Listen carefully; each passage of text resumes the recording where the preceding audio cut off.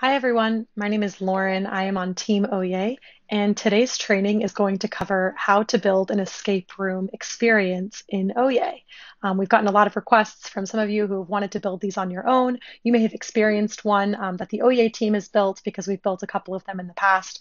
And so today I'm going to actually walk you through the first escape room that I ever built, which was last holiday season, last December, and it was based on the movie Home Alone. So first, I'm going to start off by just telling you some best practices and helpful tips for when you build an escape room. Um, if you were in the live training of this, you heard me say this, that I truly believe that coming up with the ideas, the puzzles, the logic behind the escape room is actually harder than I think than building the escape room in ohyay itself, right? So whenever you're thinking about sort of how to build out those puzzles, you want to make sure and it sounds very simple, but just to reiterate, you want to make sure that everything makes as much sense as possible, right? And how do you find out whether or not something makes sense? How do you find out whether it's going to be clear? Get a sample group. Right. So if you think that you have some great ideas for your escape room and you want to build it out in ohyay, we definitely recommend getting some test people in there. You can even, shoot us an email, team@ohyay.co, email us. We're happy to sort of run it through with you and just make sure, right? Because just because something makes total sense to you doesn't necessarily mean that everybody else is going to get it. I learned this definitely when building my escape room. The first group that I took through this one had some comments and some questions. And then even whenever we ran through the experience with the actual groups, right, that some of the people who really experienced this escape room, there was still some stuff that didn't quite land. And so during the training today, I am going to walk you through sort of in this room what worked and what didn't. I hope to also give you some ideas, right, of like the different ways that you can build the escape rooms, and sort of some of the ways that you can build puzzles in ohyay. One thing that I would say is that anywhere between 4 and 6 puzzles or sort of different rooms, different problems to solve is going to be a pretty decent experience, right? It usually ran for about 30 minutes. So anywhere between 4 and 6 rooms will likely give you about a 30-minute experience. Obviously, that depends on how hard you make it, on who's doing it, right? But that is pretty standard and across most all of the groups that I ran this escape room with, and that we've seen whenever we've run different escape room experiences for other teams. That's about average, is about 30 minutes. But yeah, so the way that I'm going to run this training video is that I'm going to alternate between director mode and editor mode. And that's going to be to show you first in each room the way that the viewer sees the escape room. And then once I sort of explain how the viewer saw it, and I'm also going to tell you some comments, what people said, what maybe wasn't clear versus what was immediately understood, then we'll go into editor mode in each room and sort of unpack how it was all built, sort of deconstruct it. I think there's going to be a lot of things in here that maybe a lot of features that you maybe haven't seen before or didn't know could be used in that way. And so definitely want to encourage you to, when building escape rooms, really take full advantage of all of the different features that we have in ohyay Studio, because there's a whole lot of fun stuff in here. So that being said, let's get started. Like I said, this escape room was inspired by Home Alone, which is personally my favorite Christmas movie. So when thinking about how to build this escape room, right, the first thing I did was think, what was the goal, right? What's the goal of the escape room? Theoretically, right, it's to get out of something. And so for this particular experience, I wanted it to stay really true to the movie. And if you've seen Home Alone, you know that Kevin is a prankster, right? Kevin McAllister is an 8-year-old boy who gets stuck home alone, and he feels threatened by a couple of burglars who he overhears are planning to rob his home, right? But luckily, he's a prankster, he's a trickster. And so what Kevin does is he sets traps throughout the house to sort of deter the burglars from catching him. And so in this escape room, the goal in each room is to in some way defend the room, right? To set the trap. So the first thing I did was I built this sort of intro room. I won't play the music in this experience because it's a little bit distracting, but I did have the Home Alone score playing, right? Really taking people into the experience, making them feel, as immersed in it as possible. This shot is the exterior of the McAllister home in Chicago from the movie. And so, this is what I chose for my entry page. And when everybody was in here, I had this button down here to show my welcome text, right? So this was some introductory text to sort of explain what the goal of the escape room was, right? So your family has left for Christmas in Paris, but they left you home alone. You've overheard a couple of scary looking burglars plan to rob your home tonight. You need to find a way to defend each room, or Harry and Marv might find their way to you, right? So now you know the goal of the escape room. And then I had a couple of different options here. So you'll notice on the room list, there's actually 3 sets of each room. So each of these, right, sitting room, Buzz's room, you'll notice there's a 1, a 2, and a 3. That's because when I was running this experience, I had 3 preset groups. So I went ahead and I tagged everybody, and then I sent team 1 to sitting room 1, team 2 to sitting room 2, team 3 to sitting room 3. So I'll quickly just show you how I do that. So for this button, right, if you open up the config, that was how that was set up. Okay, and then for another experience, right, I sent people randomly off. And so in order to do that, what I did was, if you open up this config, I set a target group size of 6. I set it to temporary, right, and cloning of sitting room 1. Okay, and so what that basically did is when I hit this button, it split everybody up into teams of 6, and it sent them all into clones of sitting room 1. Right. And then from there, each button that linked to the next room was also set up similarly, clones of that room, right? Rather than the fixed rooms that are in here. One important note just before we get started that you're going to see, escape rooms in general are built almost entirely using a visible for condition feature that we're going to talk about today. So that just means that in order to get to the next room, you had to click the arrow, right? In each room, there's going to be an arrow that appears, and each arrow in each room is set to have a visible for condition sort of like action builder, right? So you have to do X, Y, and Z in the room in order to show the arrow, and that is how you get to the next room. And the arrow in each room is a button, right? It's a breakout button that will take you then to the next room. And that's so that you can configure by either just sending them to a fixed room, right? In the sitting room, the arrow links to Buzz's room, or if you're just randomizing them, then they would be to temporary rooms, temporary copies, right? The button in the sitting room would link to a temporary copy of Buzz's room. The button in Buzz's room would link to a temporary copy of the creepy basement, and so on and so forth. And so we'll explain that as we go in. Okay, so let's go ahead and enter the escape room in sitting room 1. So the first room of the escape room. Okay. So the text here says, you need to be sure no one can get through the windows, but that will require setting the alarm. If only you could remember the numbers to the combination that mom made. Okay, so as you can see, we've got these text boxes up here, right? They're all clickable. The goal is to figure out the numbers that unlock this code, right? And so that's how you set the alarm, right? Then what I did is I had some helper text appear, right? So I'd show this text. Okay, these stockings sure do make you miss your siblings. What are their names again? Okay, so I'll tell you right off the bat, this was the most confusing room for the attendees across the board that entered my escape room. Okay, I would go so far as to say almost this one didn't really work. And it's because it was a little bit too complicated. There were almost too many steps in this in order to get to the text, to figure out like what was going to go into the text boxes. So the first things first, right? When I alluded to the stockings, it made people think that there was text written on the stockings, right? And there's not. This is really just a still from the movie. So what I should have done was I should have probably written the names of the family members on the stocking. So I'll stop right here and go ahead and tell you what the answer to this room is, right? How to solve this room. So the McAllister siblings, if you remember from the movie, if you've seen it, there's 5 of them. There's 5 McAllister children, right? There's Buzz, Megan, Linny, Jeff, and Kevin. Okay, that's why there's 5 text boxes. And you see there's 5 stockings here. So theoretically, I'm sure their names are actually on these stockings. Whether they're in age order, I'm not sure. But what I wanted these attendees to do was to figure out how to make the letters, right, from the kids' names into numbers, right? And that's something that we've used in escape rooms in the past, and it makes sense, right? Because there's a couple different ways to do this.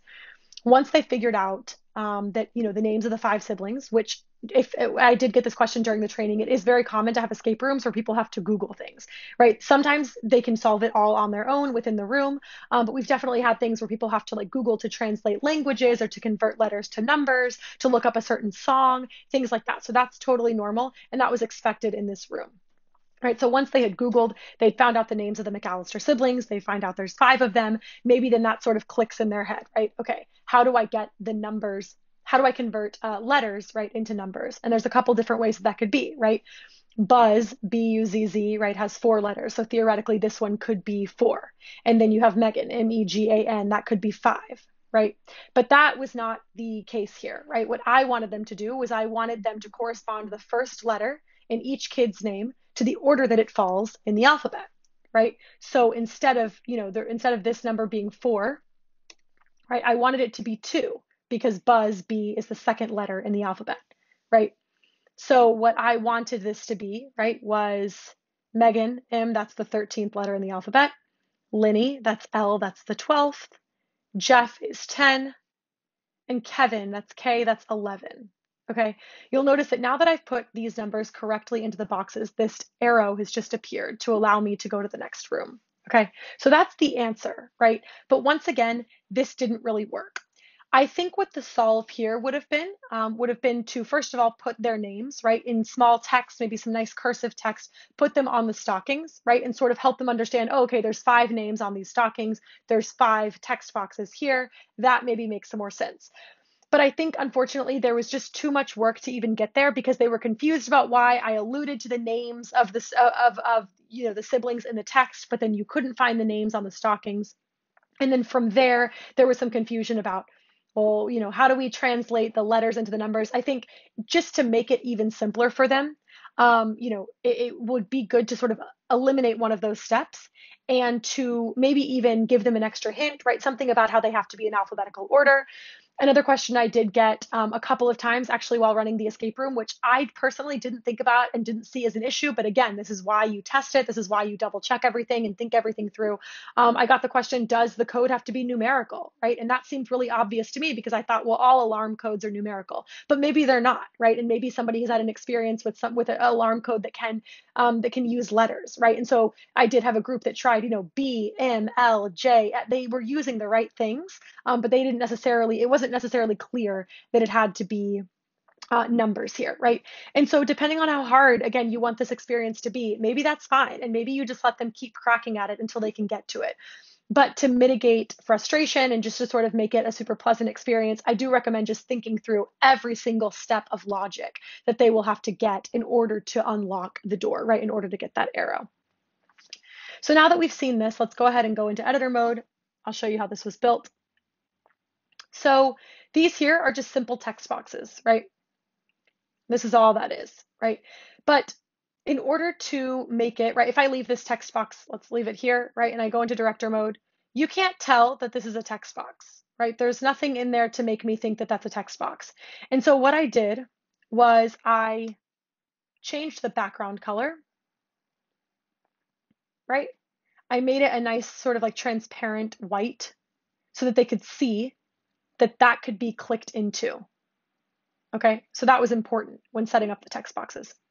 The other thing I did was I made sure that these elements, these text box elements, could be interactable, right? Because if you saw, right, let's add in this one, right? Even if we edit the background color, okay, we've got a nice text box here, right? I can't click on this. I can't edit it, whereas these I can, right? So in order to do that, right, you're going to scroll down into interaction and you're going to check enable participant editing, right? That just allows participants to edit the content of the element, right? So now that this has been set here, if I go back into director mode, now I can type on this. Okay, so make sure when you use text boxes, whether they're inputting numbers, letters, whatever it is, right? Make sure that you make them identifiable, make sure that you change the background color, and again, make sure that you enable participant editing. Okay, so those are important things for text boxes. Next thing in this room is the arrow. So this is the first time that we're going to get to see the visible for condition tool. Okay, so we're going to scroll down. First of all, so this one is actually not a button. This one just links to the room because this is the one where they were like fixed sets. So I knew that this group was going to be going to Buzz's room number 1. I put this arrow in sitting room 2 goes to Buzz's room 2, right? So I knew that was going to happen, and so I just linked these all out individually. But again, let's go down to conditions. So we have visible for condition. Let's open this up. So the condition builder is built almost exactly like the action builder, right? We've got these, like it looks almost exactly the same, right? With the first one, you're selecting element, room, user, or tagged elements. The next one is the name of the room. The next one is what element. So basically what this is asking is what needs to happen in order for this arrow to show, right? So again, just like the condition builder, just like the action builder, when you're thinking about doing a condition builder, right, you need to name your elements, right? You'll notice that each of these text boxes is named combo one, combo two, and so on and so forth, right? That is super important when doing your visible on condition because these are all named, right? These are identifiable in the drop-down menu. So in order for them to get the arrow and be able to access the next room, combo one has to equal this, combo two has to equal this, right? And that's very simple. It's really just selecting equal and dropping in the text here, right? And that's this. You'll notice that all of these are set to and not or, right? And that is because they have to get the entire combination in order for the arrow to appear, right?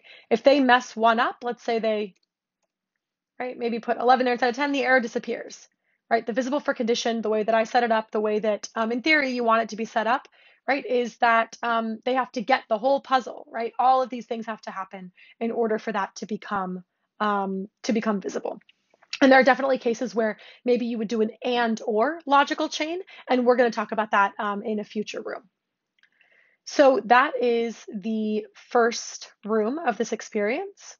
Okay, and now we've got the arrow, we've got the correct combination. Let's go ahead and go to the second one. Okay, Buzz's tarantula is perfect for a booby trap, the text reads. But where is the key to open the terrarium? Okay, so for this room in particular, I thought it was fun to do a sort of like hide and seek game, right? Buzz's room is very messy. These shelves are very messy. There's a lot of junk on here. And so I thought it would be fun to basically have people move things around, right? You're sort of taking things off the shelves. You're trying to find the key to the terrarium. This also, I'll just say, was very true to the movie, right? I was keeping in mind, I wanted people to still stay in this environment. It's very fun in an escape room whenever you really feel like you're in the experience, right? You're immersed in it. And in this scene in the movie, Kevin is like rummaging through all of this junk. He's like looking for things, and the shelves end up collapsing, right? And there is something else that happens in this room, and you'll see that once we unlock the key. So for this room, you'll notice if you move your mouse over certain things, right, they become draggable, right? Your cursor changes. So I can actually move this out of the way, and I see that the key is not under there. Now, if I were a Photoshop wizard, or if I had had more time to build this experience, which I did not at the time, I likely would have put this into Photoshop, and I would have removed these, right? I would have like edited the photo to make the shelf look blank, and so that would be something that would be really cool. That being said, if you're not a Photoshop wizard, you can still do something like this, because I did, and it still totally works. People had a lot of fun in this room. So I'm going to pull all the draggable elements over here. Right, so let's keep looking. Okay, we've got something draggable here. We've got this trophy that's draggable, right? A bunch of different things that are just in here. Another board game up here, right? And as you mouse over, right, you'll see that the key is layered underneath this little box right here, right? So now I've got the key. Key's draggable.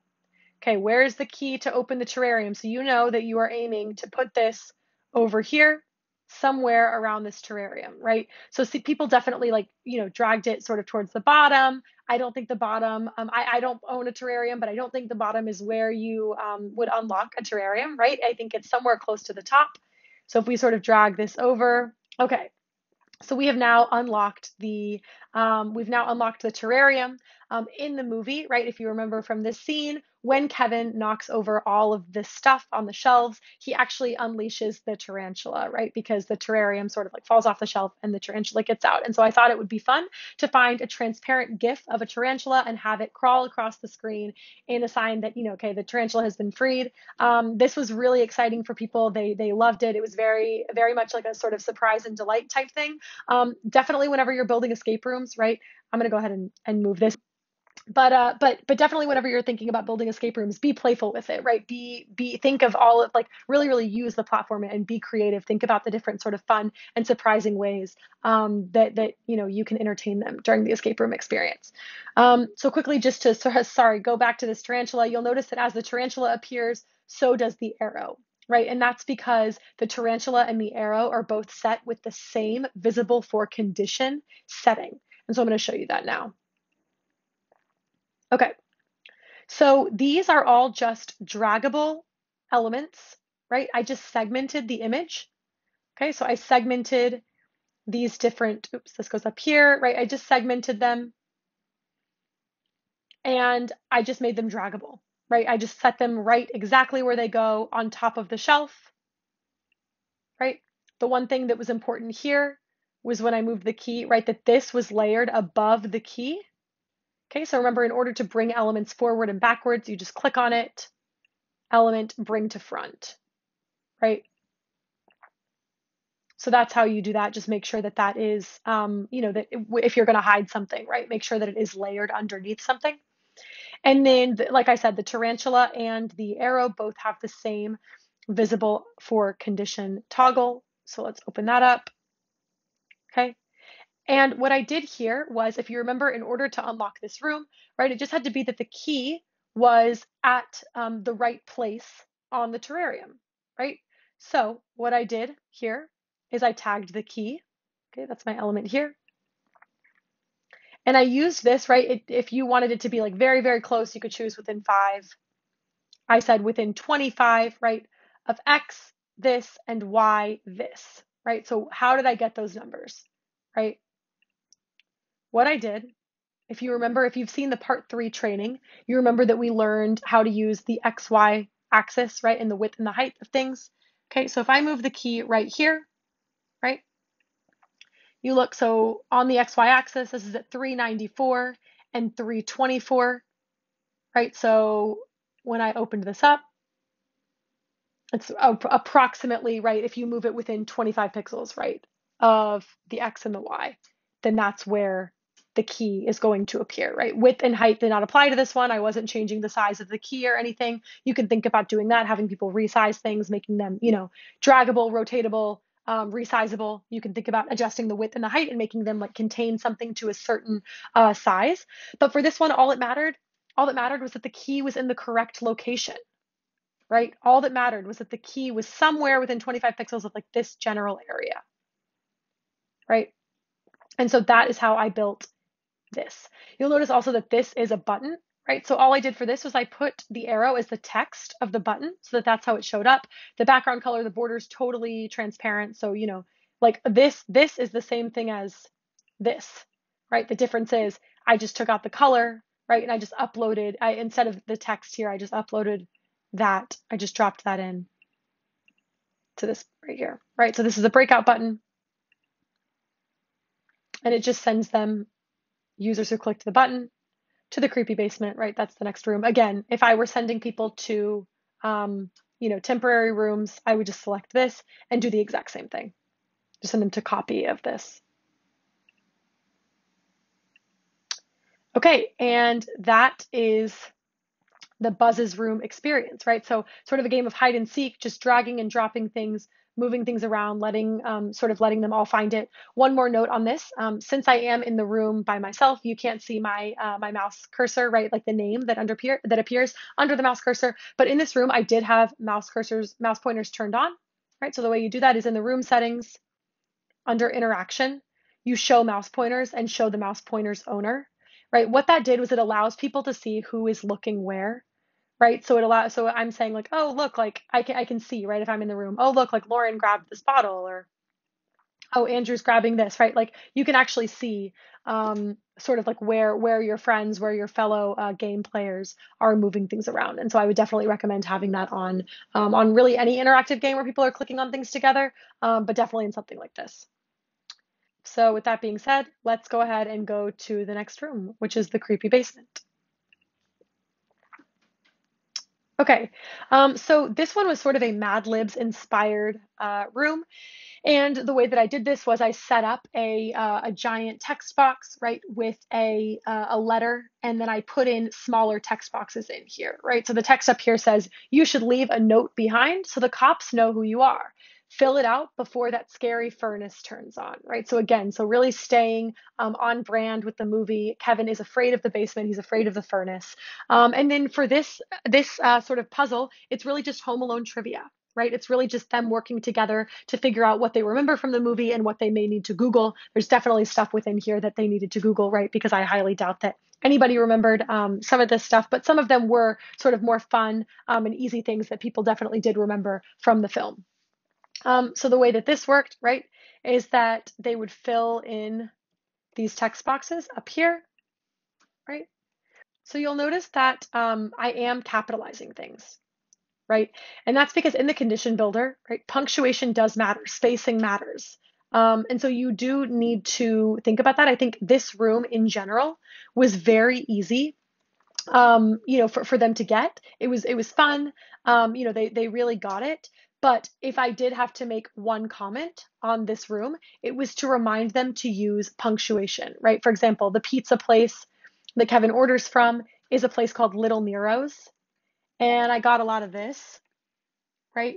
And you'll see that does not have an apostrophe, right? But that needs to have one in order for the arrow to become visible, right? So there's a couple different ways that you can do this, okay? So for one, what I could have done, right, is I could have added a very Kevin-like or Home Alone-like note here that maybe said, remember, mom always says to use your punctuation or to capitalize your letters or to use your apostrophe, right? Something like that that would have clued them in without me having to tell them, right? Because the goal is that you don't have to help them. The goal is that they just get it. They might stumble a little bit, but between all of them together, they can figure it out. You don't want to have to be helping them, helping every team. That's not really a sustainable escape room, and it's definitely not as much fun, right? So what I should have done in here is I should have had some helper text that just said something like, remember, mom always says to, capitalize your letters, to use your punctuation. Alternatively, if you really wanted to be nice and you wanted to give them a lot of flexibility here, you could use an additional logic builder in the visible for condition. So I'm going to show you what that looks like. Let's open up this arrow. Okay, so the way that this is set up is that they have to get all of these clues, right? Very similar to, the combination lock in the sitting room where they had to get the numbers, right? This text all has to equal this, right? And these are all set to and because you have to get, 671 Lincoln and Wet Bandits and Kate and Peter and Frank and Toothbrush and Little Nero's in order for the arrow to become visible. Alternatively, what if I wanted to start a new logic chain, right? So here's what I could do. I'm going to add in a line item. I'm going to change this to or. And now there's a space, right? Once I click or, there's a space between this logic chain and my next logic chain. So let's say I wanted to give people the opportunity to not capitalize anything, right? I would go through and I could do this and so on and so forth, right? Here's the problem with that. You're setting yourself up for an infinite amount of possibilities, right? This would take you forever to build enough logic chains because you would have to consider the possibility that people might capitalize some things but not capitalize the rest, right? And so that's where you get pretty dicey. And so for something like this, I definitely recommend that you stick to one thing, right? Either have them use punctuation and tell them that it matters, or tell them explicitly not to use punctuation, right? And in this case, I feel like it makes more sense to use punctuation by default, right? To capitalize everything.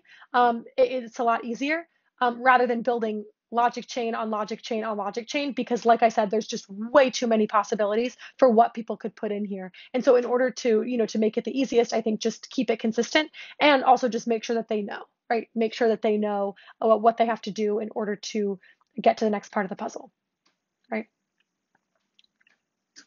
Okay, let's go on to the next room.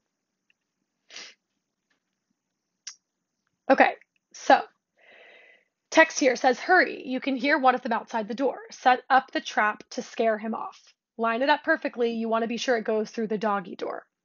Okay, so this was hard, But I will be, it's hard because you have to sort of know what this scene in the movie is, what Kevin does in this scene in the movie in order to unlock this room, right? In order to get it right.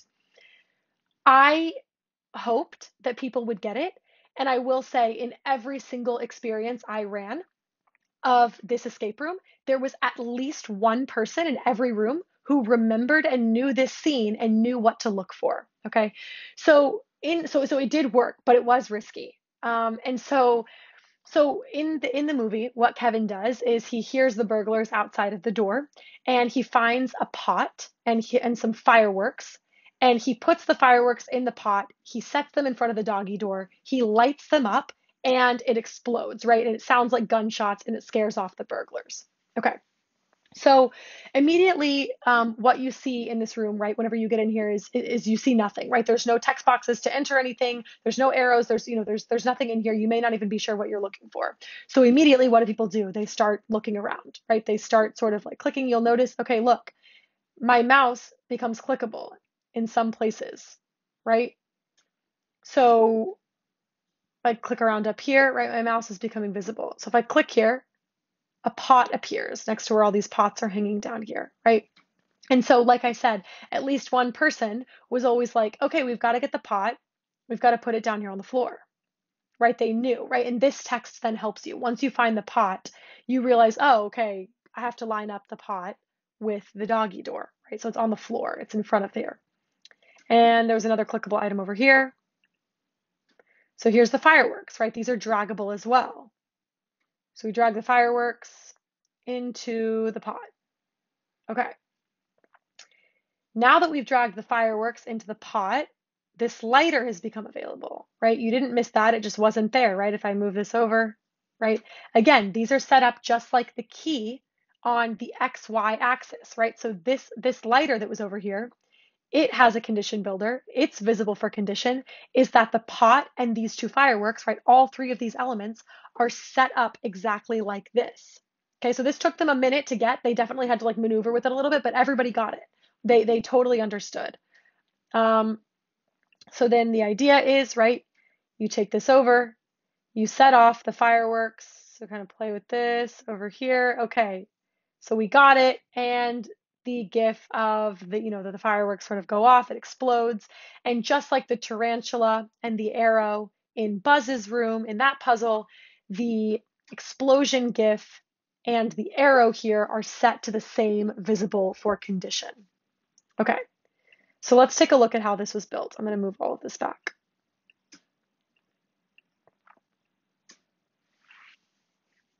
Okay, so first things first, right? These elements right here, wanted to make sure that they were draggable. Okay, I had buttons to hide them. Okay, to hide the pot and to hide the fireworks. Okay, make sure that these are draggable. Right, you want to make sure that they are, that people can play with them. Okay, so all of these are going to be draggable. Then you have the lighter, right? You also want that to be draggable. And when you open up the visible for condition,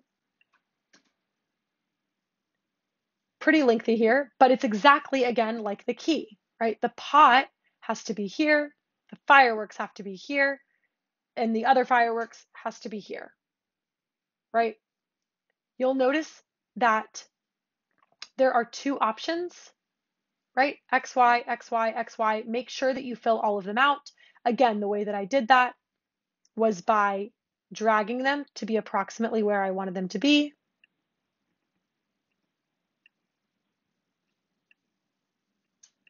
Okay. And let's, for example, so let's just build this together. Let's delete. If we delete all of this, right? Let's start over here. So I've lined this up to be exactly where it needs to be. I'm going to click on the lighter. I'm going to open visible on condition. And if you remember from the part 3 training, you don't actually have to manually enter the numbers of the XY axis, right? If I select fireworks 1, right? And I select X here, it auto-populates that for me, right? Fireworks 1. Now I'm going to select Y. Got it. Fireworks 2 with an X, Y here. These are just auto-populating. Very, very, very simple. Pot. Done. Right? And then I just moved these back to where they were. How did I get the pot and the fireworks to become visible once, once you sort of like moused over them and clicked here? I have action buttons. I have 2 action buttons. This one looks like it's off on that drawer. It's just because it's resized. So you'll see I held down D, just like you can do that with participants, right? Just like you can, edit participant windows to sort of shift them and move them around. You can do the same with any other element, right? So I just moved that to be sort of like it was clicking on this drawer. And this one I just made up here, right? So if you mouse over anywhere that's over the pots, right, this would appear. So let's open up that action button. All it does is it makes the pot visible. And for this one, makes the fireworks visible. Right, so the goal here, right, let's hide these so we show them again, right, is if you mouse over, right, there's a button here. So you can't see anything because the button is transparent, it has no text on it, but there is clearly something to be clickable here, as evidenced by the change in my cursor, right? If you mouse over, there's clearly something to be clicked, and of course people click, and then it becomes visible, right? So they line it up, and let's see here. Okay. One more note that I want to make about this room is that this room actually had music, right? And so it was the only room that I chose to use music for. I had just the Home Alone score playing in the background, but I did have the actual scene from the movie playing in this space during, like, while people were in this room, and it ended up being really fun. This audio is from a movie that Kevin plays during this scene, and it's how he scares off the burglars, right? And so just thinking of like those additional touches to sort of make your attendees feel immersed in the experience. So we've definitely also used music in other ways, right? We've had people listen to music as a clue, right, in the escape room. So you want to think about that, right? And maybe how that could be used to your advantage as well, or like as a part of a puzzle. I really only just used it in this room for fun. It wasn't like a clue or anything. But then again, maybe for some people it was, right? Maybe they heard that music and they were reminded, they heard the scene and they were reminded of what happens here, because in the audio there is like a fireworks explosion, right? And so maybe that was helpful for some people in some way. But mostly it was just meant to be another element of fun. And with that said, let's go to the final room in this escape room experience. Okay, so the text says, "You did your best, but the burglars still made it inside the house. Help each other get to the tree house to call the cops and get the hell out of here." Okay, so this experience was built with a certain number of people in mind, right? I knew that there were going to be 6 people on each team, and I made the escape room to be like that, right? In general, I would say 6 is a pretty good number. I think anywhere between 4 and 7 is a good number for each team whenever you're thinking about like breaking them out into their teams. Any less than that may be a little bit hard. And any more than that, it's not as fun because people don't get as much of an opportunity to really like play with the puzzles and really figure things out, right? So in this room, I built it so that it's really, you have to have 6 people in here, right? If you don't have 6 people in here, it won't work. Okay, and so a couple of things on here, right? I put fake people in here so I could show you just for the purposes of this training. You'll notice that all of these people are draggable. That's because, and I'll show you on the on the back end, I checked a button in interaction that by default, participant bubbles in ohyay are restricted to interaction by that user only, right? So I can only move me, you can only move you, and so on and so forth. But in this experience, everybody could move each other, right? And that's because you're working together, right? So you're trying to get right from this window to the treehouse in order to call the cops. Okay, So this was pretty clear, but I think it could have been clearer. What I did was, so the goal is, right, to arrange yourself in a line, right? So something like this.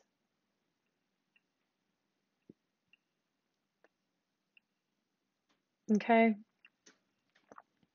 And I wanted this red dot to be an example of how the line should sort of go. Most people got it okay. I got a lot of like this at first. People tried to do like sort of on the line. So I would do something that maybe made that a little bit clearer. But for the most part, this was totally fine. But you'll notice that I'm lining these up. Nothing's happening, right? There's no arrow, nothing is appearing here. There's no phone. Nothing's happening here. That's because these bubbles are set up to be arranged in a certain way, right? You have to be in a certain order. That is because, if you remember earlier, whenever we were talking about the sort of Mad Libs, the trivia in the creepy basement room, right, where you could input all of the text. If I wanted to build a condition builder, right, so there is a phone, there's a telephone that appears here, and if I wanted to build a condition builder on the phone, a visible for condition builder, for all of the different ways that these participants could be arranged, it would take me a year, right? There's no way that I could possibly list out all of the different ways that these people could be arranged. That it's mathematically insane. So what I did was I made sure that they knew that they had to be arranged in a certain order, right? And you may not have even noticed it by then, but eventually someone did notice it, right? And what I'm talking about is the fact that we all have forced subtitles, right? So if you come into this room, whether or not you had a subtitle before, you have one now.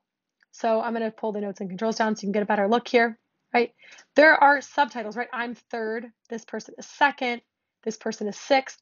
This person says leader, fifth, and this person says caboose, right? So eventually, after a couple of tries, maybe some frustration of them arranging themselves and not figuring it out, somebody realized that they have to be in a certain order, right? This is why it's also helpful then to have them be able to move each other, right? So then they realize, okay, this person's the leader, this person's the caboose, this person's actually already in a pretty good spot.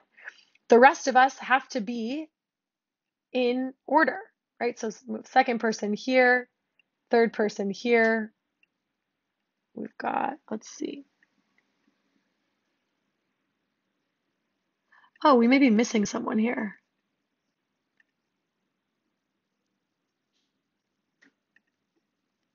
Oh, or maybe, you know what, that is confusing. This should have something that says fourth, because I just got confused on my own escape room. That's a lesson learned. So theoretically, right, um, this, and that also probably would have made it clearer also that this was a person who, this was a person that was part of the chain, right? So let's see, still not getting it. There we go. Okay, so we have arranged ourselves in the correct order, right? Leader, second, third, fourth that wasn't clear, fifth, sixth, and caboose, right? And now we have the phone that is clickable in order to get to the end. So let's check out the condition builder on this one. Okay, pretty extensive. Definitely the most extensive condition builder so far. But really, it's just the exact same thing that we've been doing this entire time, right?